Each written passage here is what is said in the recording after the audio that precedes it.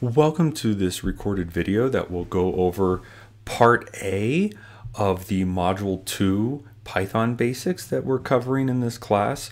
So I broke up the lecture notebooks for this second module into 4 separate notebooks labeled Part A, Part B, Part C, and Part D. So we focus on presenting simply the basics of Python for scientific computing in this module.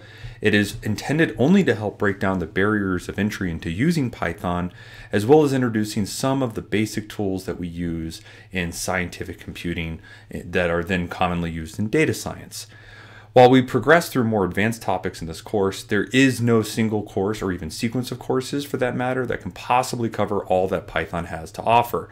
I provide some links here that you should click on and explore. For instance, the SciPy one is fantastic, where it describes various useful libraries that you could click on, such as SciPy itself, and look at its documentation. And within these documentations, you can often find useful tutorials and other information to go through if you just do a little bit of exploring. And in fact, there's a tutorial right here, the Python tutorial. This was that first link that I had, and it has a lot of information that you might find useful for the basics of Python, including data types and structures and errors and exceptions and classes. It's quite useful, very comprehensive. So the learning objectives for our part A is we want to understand some of the more commonly used data types. We are going to assign values to variables and perform basic arithmetic operations and understand those operations. Along the way, we are also going to understand how to read error messages and do some basic debugging with the mini exercises, really these activities that I have embedded in here. This is perhaps the most important thing that we're going to figure out, we're going to learn how to do, is how to read error messages and do some basic debugging, because that's a lot of programming, is just fixing errors. Along the way, we're going to use some built-in functions within Python. In particular, we're going to make we're going to get a lot of use out of the print, type, and range functions. You can find more information about those functions and other built-in functions at this link here. This has some built-in functions here, and you can look at, for instance, type or print. So right, there's print and there's type and there's range and the list and length. This command, this is part of an assignment, involves the len command, which takes lengths of things. That's very useful. So there's some useful commands here that you can read about. Some of them have examples. You can scroll through. You can click here to just go straight to, like, how do I use type? What does it look like? But mostly this is self-contained, but those are useful links to help explore, for you to explore your understanding, or just to deepen your understanding, I should say, and do some exploratory learning on your own. So we are going to just do an introduction to variables here. There are 4 activities for you to complete. There's also some instructor-led activities in here that I will complete. I will just at least read through these basic activities for you in this lecture, in this recorded video. And the summary activity is now something that I really want to stress. I started it for you, but it's really a place for you to summarize what you've learned in a notebook, to look back at it, fill things in, and we'll go over that at the end of this video. So this video will go here. It will replace the old one that I had for this the first time I taught the class. So the first types of variables that we are going to see are integers and floats, and we're going to talk about casting. So some key summary points. I always try to summarize very key points in a list and highlight the key points in kind of like a purpled highlighted text. Integers are whole numbers, in case you haven't heard of the term integers before. They can be positive or negative, and they're specified without decimals. So examples are 1, 2, 0, -10. Those are all integers. Floats, which is short for floating point numbers, are finite representations of real numbers with a finite number of decimal places. Examples are 1.1, 2.3, 0.07, and -10.0. Now you notice -10 and -10.0, those are actually considered different types of numbers in Python, as in most programming languages. This is an integer, -10, -10.0. If you type that, that is a float. Now, when you do an arithmetic operation involving variables of different types, what will happen is the result will be cast as a type that is generally the most variable, the most general type considered in the operation. So floats would be considered more general than integers. For instance, right? Negative 10.0, it looks just like negative 10 except for the 0.0. So you could think of negative 10 as belonging to a float if you just represent it with with adding a 0.0 to it. But 0.07 has no representation in the integers. So there's, in some sense, more floats than there are integers. An arithmetic operation casts either the type of the most general variable used in the operation or as the type of output generally expected from the operation. All right, so that's something to consider. And I show examples of what's going on here. So whether or not we worry about casting depends upon what result we desire from the operation, because sometimes we need an integer, sometimes we need a float. It can depend on what the output's supposed to be. So we'll see this, and we can actually specify the casting if we want. So I provide lots of code comments in these code cells that follow. You should read these code comments. You should try some of this stuff. Like for instance, here's an integer that I call 1_int, and I make it equal to 1. And then 1_float, I make it to 1.0. And I point out, I don't need to have it 1.0. I could just do 1 point, and that would also make it a float. But that looks weird. So I don't recommend that. So you could try it, but it's for you to try. And here's an integer type that's 2 as an integer. So when I run this and move to the next cell, there is no output. All I've done is assign variables. There's no output to display there. And now what I can do is display some outputs. And I provide lots of code comments here. And again, you should read through these very carefully. This prints a blank line, just a print function, and you use the parentheses there because it's a function. So think of like a function as like f of x. You think of like print what? But if I have print with nothing, this will just print a blank line. And then what I do is I print the types of integers. So here's the built-in Python function type, and I'm printing the type of 1_int and 1_float. And in this format, when I print this, you see this space right here, this blank space right here is because I printed a blank line. With this, if I comment that out and then I run this again, that blank line disappears. If I want multiple blank lines, oops, I could do that, and now look what happens. There's quite a bit of white space between there. So usually we just print blank lines because it helps us read and distinguish the different parts of the code and the output. So I printed a blank line here, and maybe I want to print a blank line after it to really give it some space so that it's very clearly distinguished from the code cells. It's up to you. You can add whatever you like. I also show how this is one function call, and notice how that parenthesis right there, when you move through the parentheses with the cursor, it's highlighted in green. It's green here, it's green here. It's part of the same function call. I'm printing this entire statement, even though it's across 2 lines. I broke it up because I'm using the comma with this print command to break up a long statement across multiple lines to help with the readability of the code. And if you were to just start using the arrow key, you would notice the green highlighting of the parentheses changes as I go through things so that you can make sure that you're matching pairs of parentheses together. So I'm printing all this text along with the types of variables. All right. And you can see 1_int is of type, it is a integer type. It is of class int.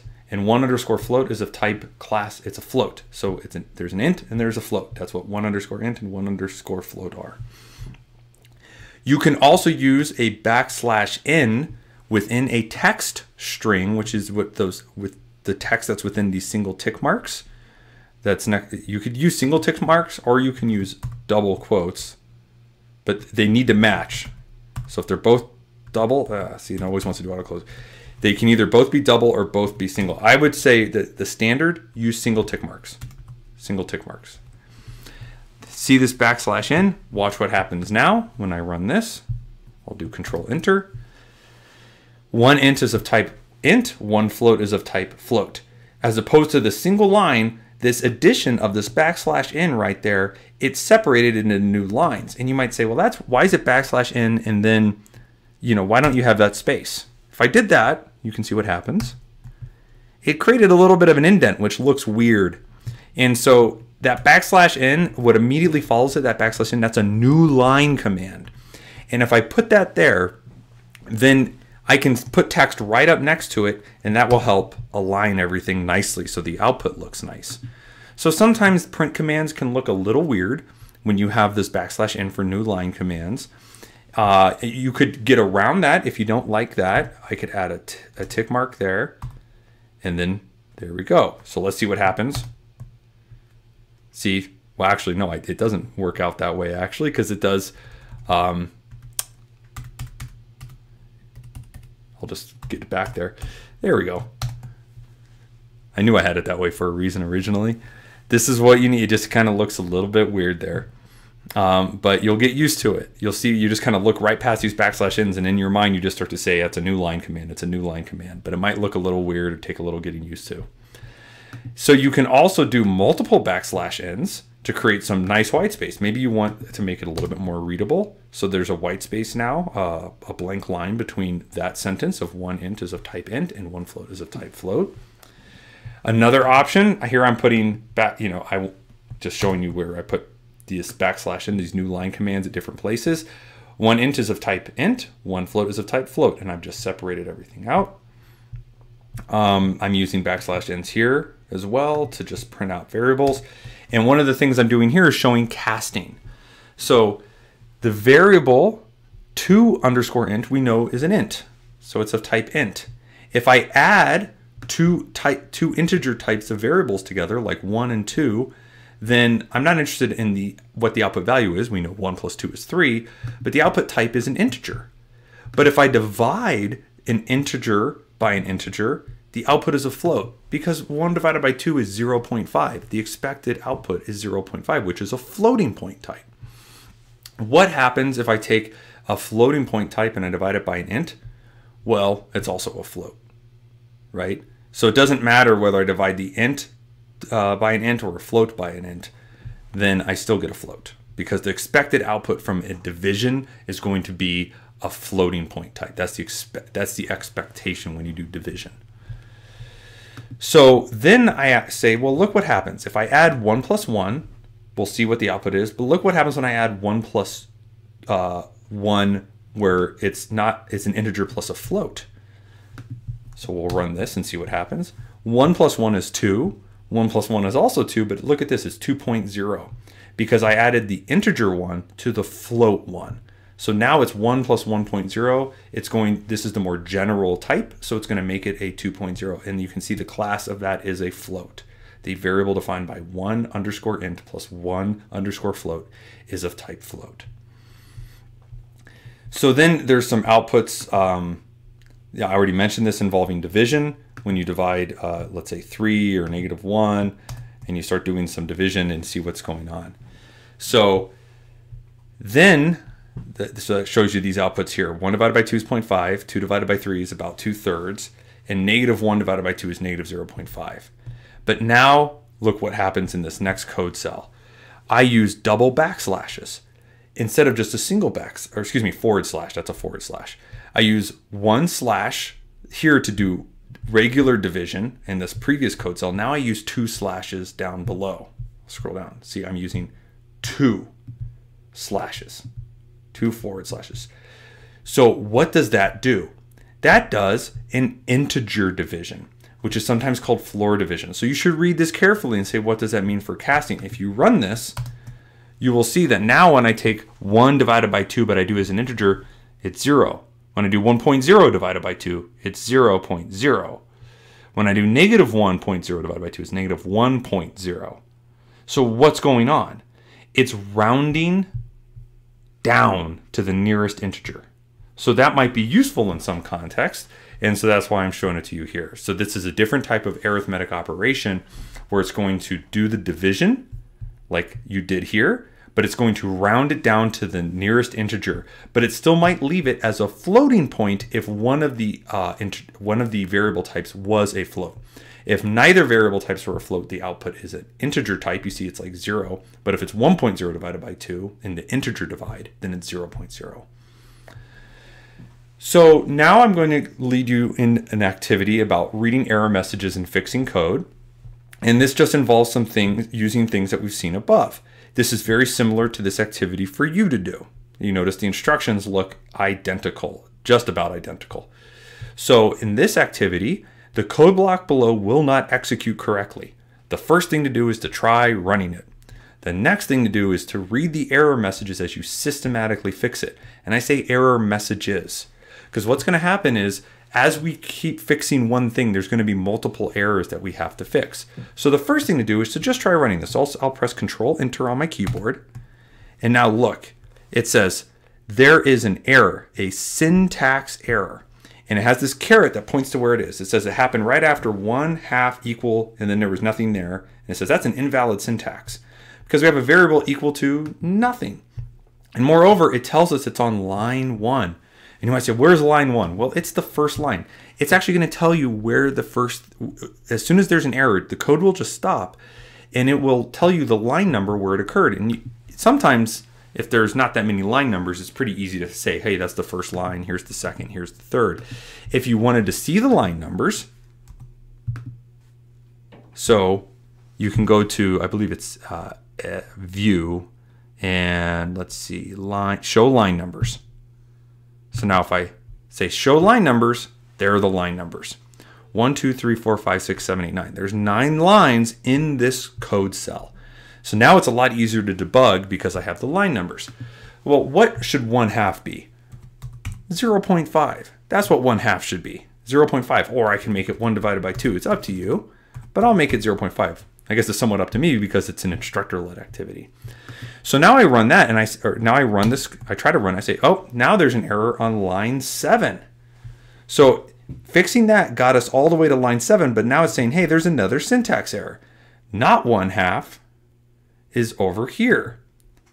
And so I go, well, what's not 1/2? And if I look back, I kind of realize, oh, you know what? I'm going a little too fast. If I look at what the code was trying to do, the output of 1 int divided by 2 int is 1/2. That's what I was really supposed to put here. I was supposed to define a variable in terms of an operation of 2 others. And then similarly, I see that this output is supposed to be 1 int with an integer divide of 2 int is there. Okay. Now I've defined that variable. I've actually paused and read the print instructions. I did that on purpose because you might just say, well, 1/2, that clearly has to be 0.5. But if you look at how I'm using it, it's meant to be the output of an operation between 2 variables. Just like not 1/2 is meant to be the output of this operation between 2 variables. So now if I try to run this, there's still another error. It's on line 9 now. Here's line 9. And where does it point to? It says is of type. It says invalid syntax. And it's pointing to the start of type. You say, why is it pointing to the start of type? Because you'd say, well, type itself is empty. That might be the first thing you noticed. Well, actually, between different outputs that are in the print command, I'm using commas. And there's no comma here, which is why they're putting a caret, this symbol, to say there's an error right here because this is not a proper syntax. So if I fix that, and then I try to run it again, there's still another error. It's saying on this print command, this type right here didn't have any arguments associated with it. Type is supposed to take in arguments. Of course, it's blank. Every other time we've used type anywhere in the code, I have to scroll up a little bit more. Here we go. Anytime we've ever used type in previous code cells, type, we've actually passed it a variable to say the type of what. Type is expecting some sort of input. So we come here and we say, all right, type, this needs to be not 1/2. Now when I run it, finally, I have fixed all the errors in this. So that is it. That is how you kind of systematically go through and fix error messages. You look at the line number, you look at where the caret's pointing to say this is where the error seems to occur, and you have to make sense of, well, what should be there in order to make this work. You have something similar here for your activity where you have to read error messages and fix code. You'll notice 4 is not defined anywhere and this type is empty. So those are some hints for you. All right, I'm going to just clear this off because you should try to fill these things in for yourself. All right, there we go. I'll get my error back starting there. Now, specifying casting. Some key points. We can specify how we want an integer or float to be treated to allow for greater control in the code. This is very important. This is very useful in a lot of contexts, especially when we start doing looping. This is also referred to as casting, whenever we specify that a variable should be treated as a different type from what it is in a particular context. So I just show two functions for casting below, the int and float cast. So you can force things to be of a particular type by treating int and float as functions. To see how this works, look, here is the variable 2.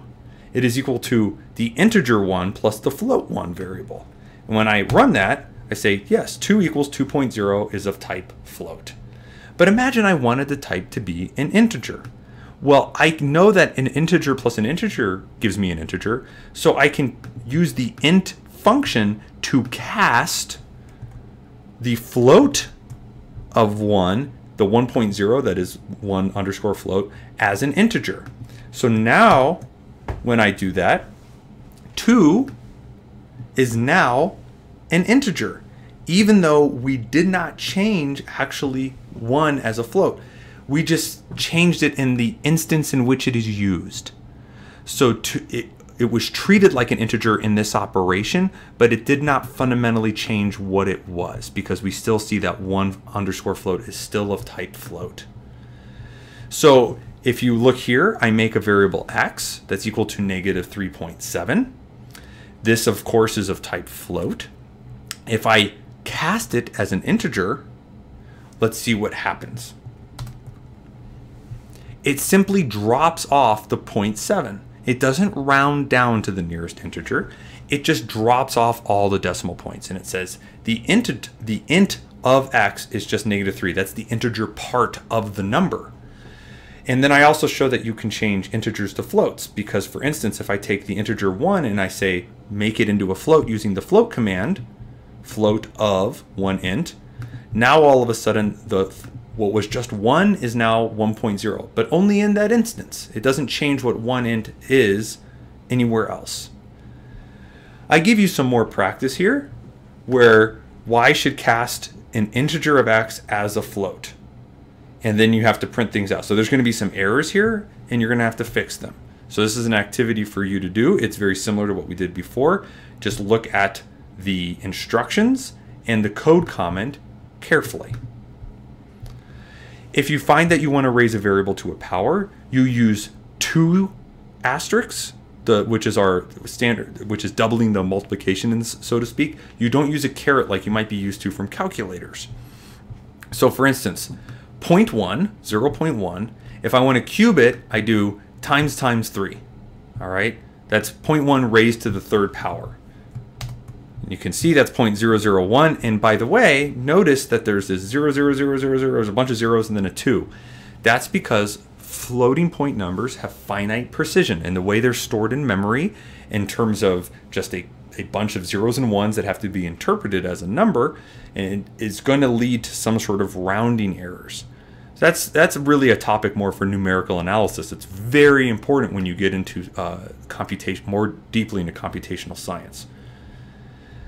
If you find that you ever have to deal with complex numbers, so here I'm going to use j for the square root of -1. That's an electrical engineering convention because they use I for current. And there, the letter J is what's used in Python, right? It uses the electrical engineering convention. So you can assign the variable J to anything you want.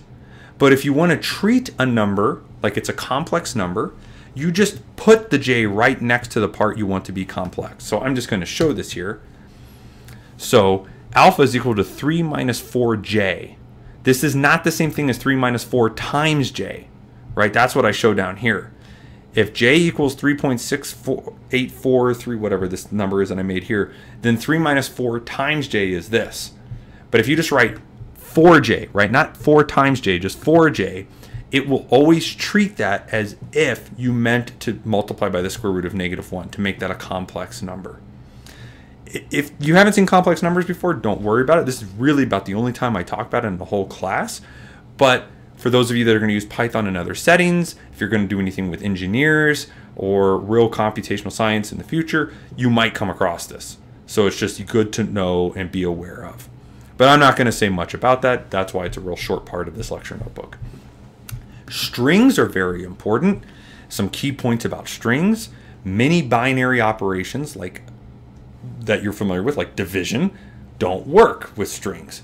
But addition does, except it means to concatenate two strings into one. Concatenation just means you put one right after the other. It's very useful when creating file names for saving and loading data in loops. I have an extraneous asterisk. I'm not sure why. So I'll try to fix that when I give it to you. I use this a lot. We can also create multiples of the text, meaning we can multiply. So for instance, I'll show you how this works. If I make some text that's equal to the string hello, so I use the single tick marks and I say I have a string called hello that's stored as the variable text. If I use this notation, plus equals, text plus equals, this is the same thing as saying text equals text plus, right? It's just a shorthand notation so that I can add something to it. So this will now create the text hello with a comma, a space, and then world, and then a space, colon, space. So I'll just run this and you'll see this other part, but we'll talk about it in a second. Hello world. So that's how I added to a string. I just simply, by adding, it just put this part of the string and it just put it right after that part of the string and it made it a single variable. That's what that plus equal did. And I could have created a different string variable altogether. Text more. I could have done it like this. And then I could have said text more, like that. So there's your hello world. Hello world. Okay? And then text times equal will create multiples of text. Now here, text is just equal to hello now. So then if I say times equals 3, this is the same thing as saying text equals 3 times text. What does that do? Look, it created 3 copies of the word hello. That's all it did. And it stored it again as the variable text, just overwrote it. So I could say here, text more equals 3 times text. Oops. And again, there you go. There's your hello, hello, hello. So text more is either text plus world or it's 3 times text. But if I don't want to create additional variables, then we just go back to the way I had it. So I'm just undoing everything I did there. So there you go. I'm back to the way it was, and I'm just using the shorthand notation for adding something to an existing variable or multiplying something to an existing variable. And multiplying a number, an integer type, to text will create multiples of it.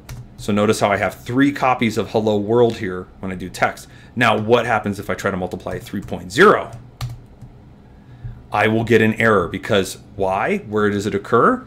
On line 7, right there, where I try to multiply by the float, it created a type error. You cannot multiply a sequence, and so it's treating the integer, the string like a sequence by some non-int of type float. It has to be an integer. So let's go back there, make it an integer. There we go. Everything works now. And you might imagine, like maybe you did operations to figure out how many times you wanted to create a copy of a text.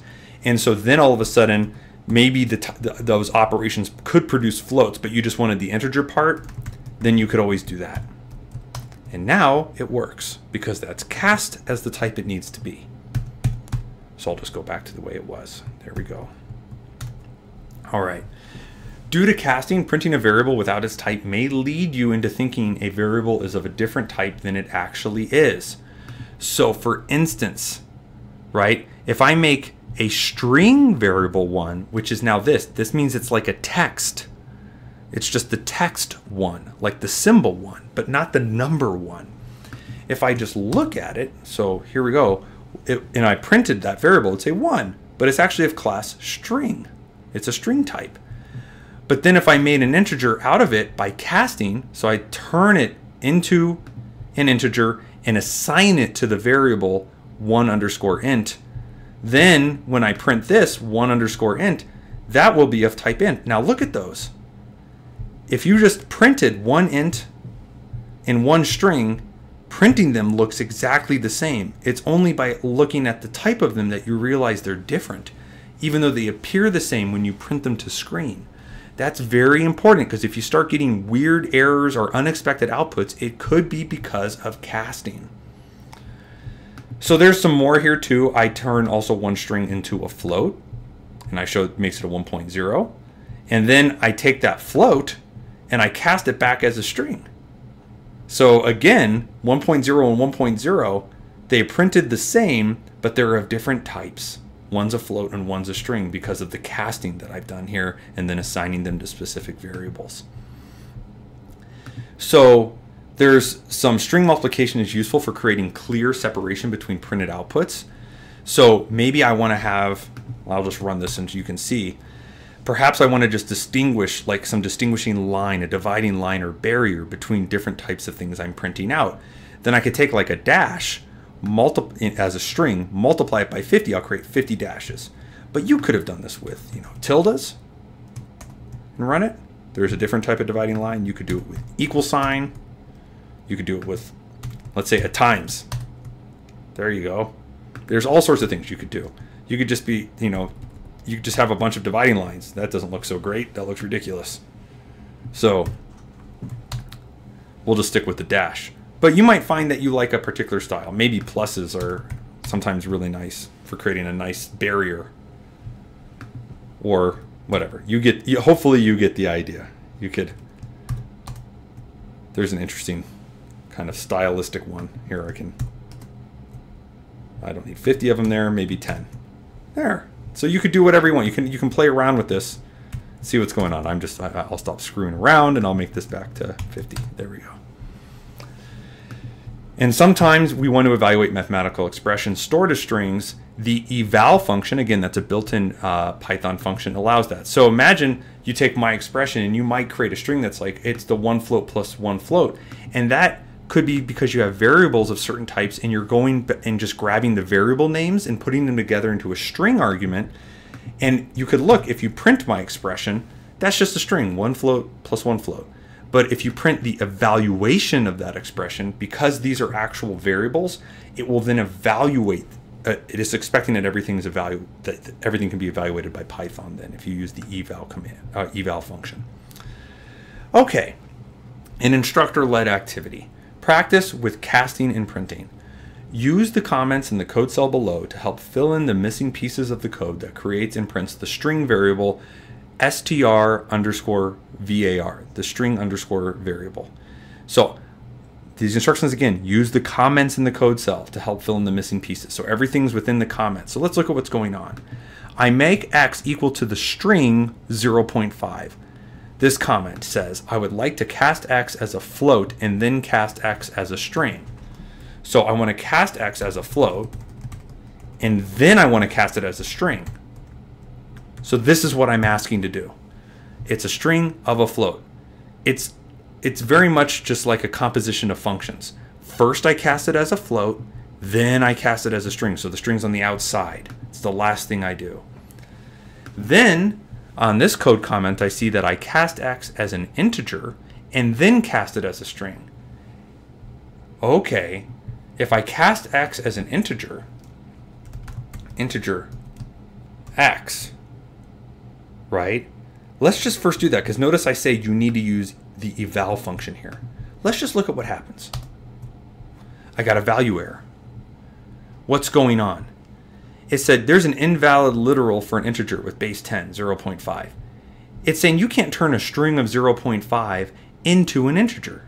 So the first thing I need to do is actually evaluate x as a number, because integer's expecting a float to operate on. At least if it's of that 0.5 type, it can't do it when it's a string. So here I need to do that, and then I can at least evaluate this. And then of course I need to cast it as a string. So that, when you read through all this, I'm just showing you so that you know what to do. Now I can say, now create this as a string.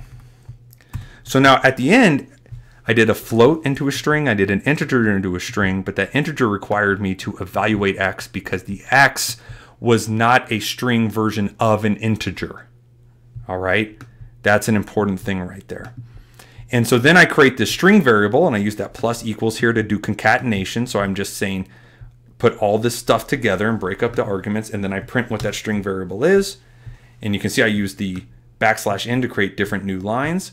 0.5 is the variable we start with, which is then turned into the float 0.5 and is also turned into the integer 0. That is all that was done right here. So now I'm going to undo all of that, because you should try to fill that in after watching the video. And now I have you do an activity practicing with casting and printing. And it's the same instructions. Use the comments in the code cell to try to follow along and fill in the missing pieces. So you might try running the code cell, seeing where the errors occur because there's missing parts, but you should be able to hopefully fill this all out. I then get into the who's who in memory. So this is your first magic command in IPython. So we're in an interactive Python environment. Magic commands are conventionally prefaced with a %. So the % who's, if I run this, what that will do is tell me who's in memory. And it's going to show me all the variables. It's going to show me all their types, and it's going to give me some information about the data. So you can see kind of all the variables that we've created so far in our code executions to this point. There's a list of other available magic commands at the line level. So this is this output here. There's a lot of things here. I don't expect you to go through and use all of this. The most useful one here is in the cell as well. You can try to read more about this if you like. I'm not going to press you on it, but who's is very useful for you to do any kind of debugging. Now, we're going to finish up this notebook with a very important variable type, lists. So Python lists are very, very flexible, but they're generally not as useful in computational problems as NumPy arrays are, which is something that we're going to see in another notebook in this module. But lists are very flexible and they're very useful in a lot of settings. So lists are ordered arrays of almost any type of variable or mixed types of variables you can think of using in Python. You can even make a list of lists, and we do this in your homework. You use list when the order matters in the code, when you plan on looping through elements of the list in some ordered way, as an example. Other popular ways to handle data structures include dictionaries and sets. And so I provide a link here for that, and we'll talk about dictionaries as well in your assignment and later on in this notebook very briefly. An important thing to understand in Python is indexing starts at 0. This means that the first element of a list is indexed by a 0. The second element is indexed by a 1. That might seem confusing at first, but don't worry, you'll get used to it. It's very common in a lot of programming languages. Some programming languages are exceptions, like MATLAB. But most languages, most sophisticated programming languages, start indexing with a 0. So I show this here. I create a list of floats with 1.0, 2.0, and 3.0. I print the list. I show you what list multiplication does. What do you think 2 times the list does? And just think about that before you run it. And then, because there's 2 options. Does it take that 2 and multiply it to everything in the list? Or does it create copies of the list, much like string multiplication? I'm showing you what the 0th entry is of the list, and then I take that 0th entry and I multiply it by 2. So this is the first entry, I should say.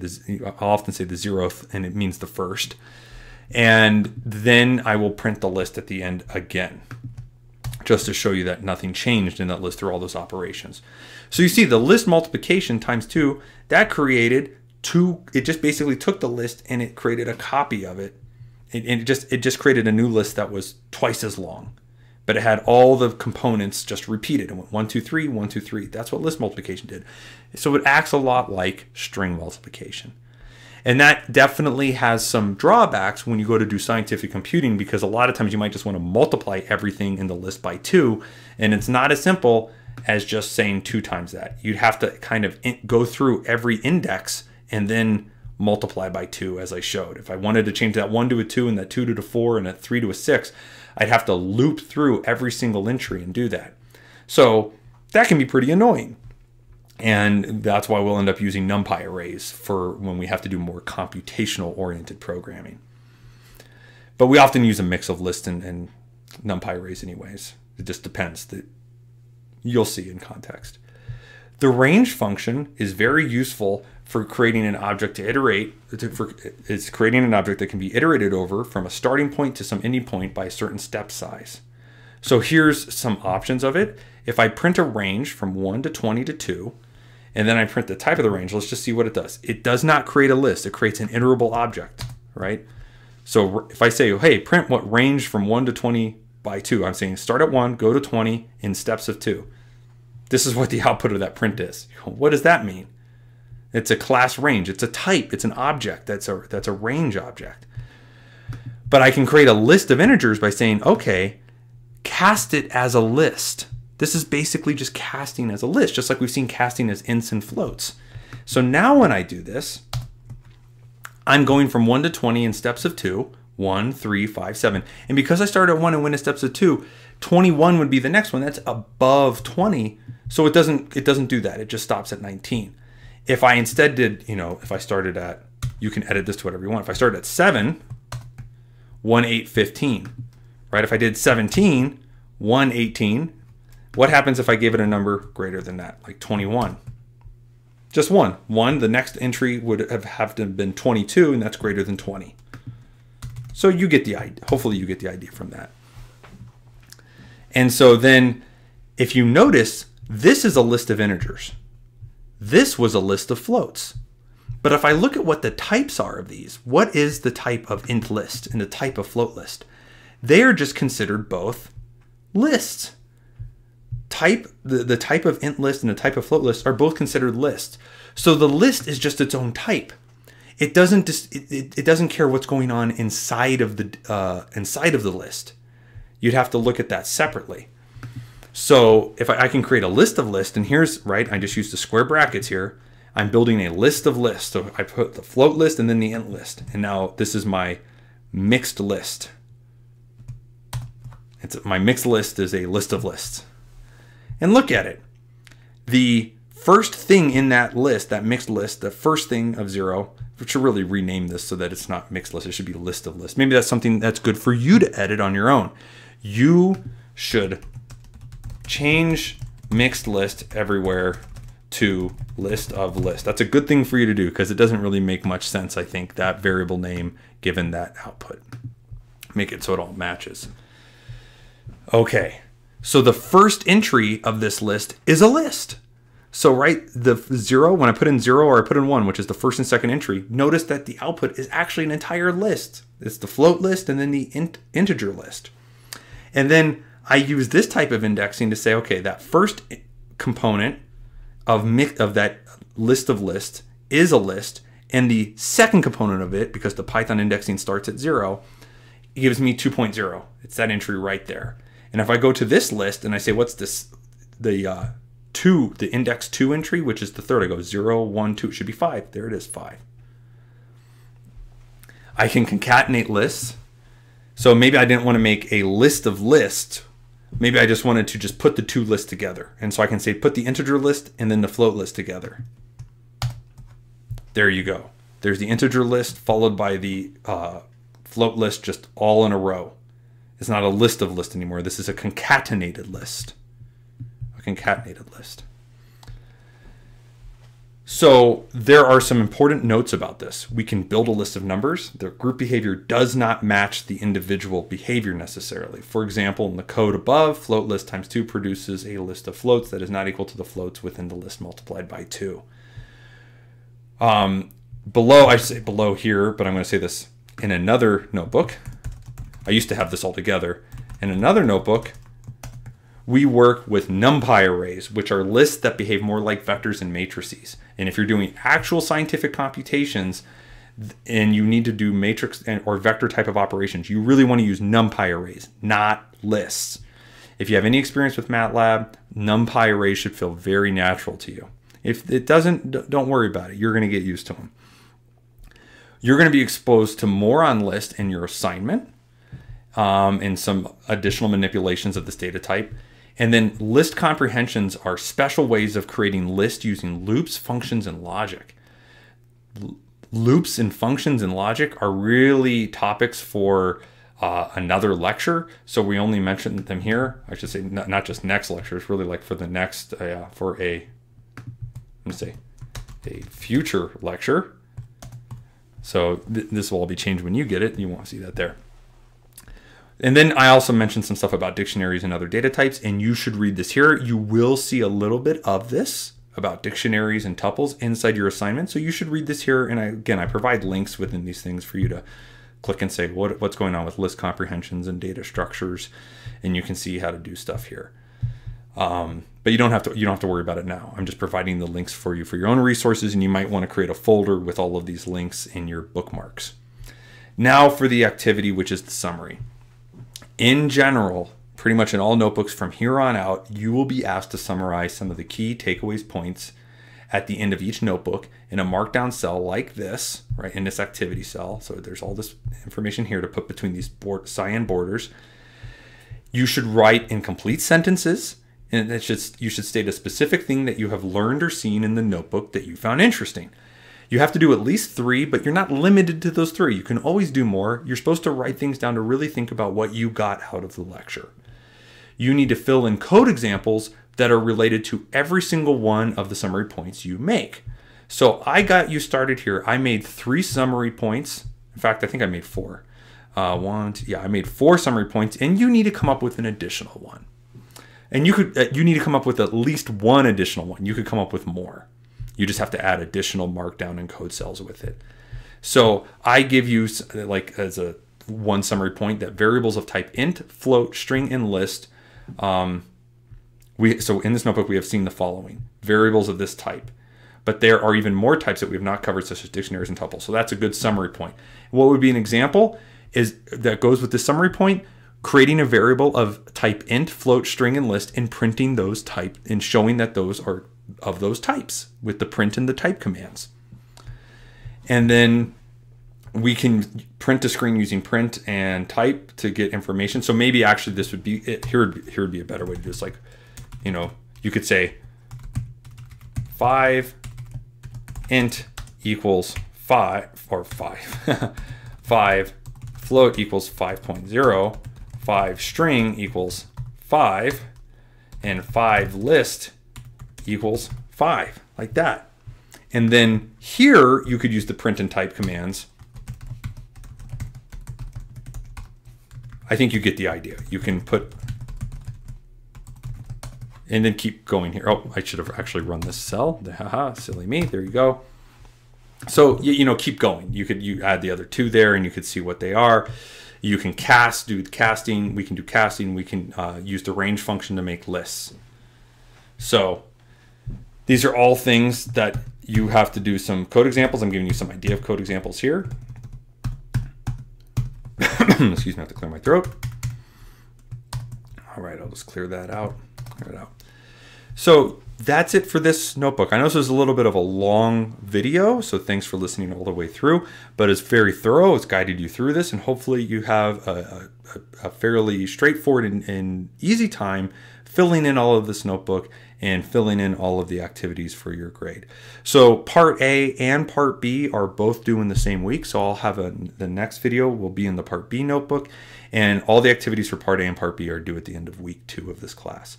So thanks for listening, and I'll talk to you in the next video.